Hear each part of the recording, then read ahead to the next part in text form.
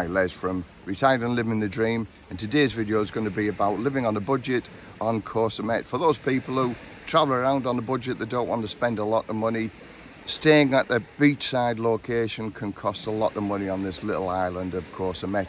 So you can have all the niceties of this beautiful island with the beaches. You can sit on every beach and all the beaches and pay a fraction of the cost.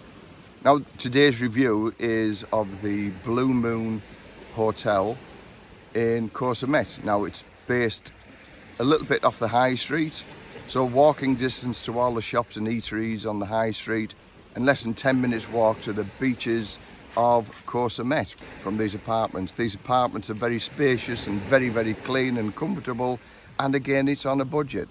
So at the minute, the owner is offering free motorbike rental also, with the booking of his rooms at the Blue Moon Hotel in Koh Samet. And again, I'll put a link on the bottom of this video for those people who are interested in it. Use this link and this code here and contact the owner direct, and you'll also get a 10% discount. Now, the motorbike rental included with the rooms at present is just temporary. It's not going to go on forever, but as an incentive for those people to book it, it's a good way of travelling around the island, and that saves you 250 baht a day from hiring a motorbike also. Now, the rooms are spacious and comfortable, as you can see by the pictures I'm going to put up here. Immaculately clean, very well run. The management speak perfect English, so if you've got any questions, and they're there to advise you anything that you want to do. They can organise trips for you, you know, like snorkeling trips, fishing trips, all sorts, anything you basically want.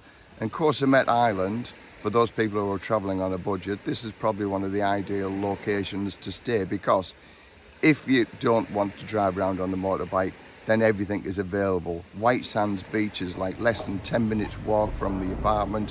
White Sands Beach, do some beautiful food, and on the evening time like here, they set up all the tables with all the lights. It's very romantic and very, very nice, and reasonably priced also. So for those people on a budget travelling to Koh Samet Island, stay at the Blue Moon Hotel. You won't be disappointed, because the rooms are very spacious and the beds are very comfortable, and the staff are very friendly, and walking distance to everywhere where you need to go also. So if you need any questions answering, I'll leave the link down below here to get a 10% discount if you use this code.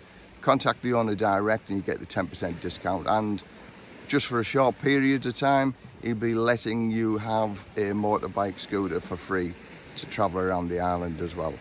So from Les, Retired and Living the Dream here in Koh Samet, bye for now.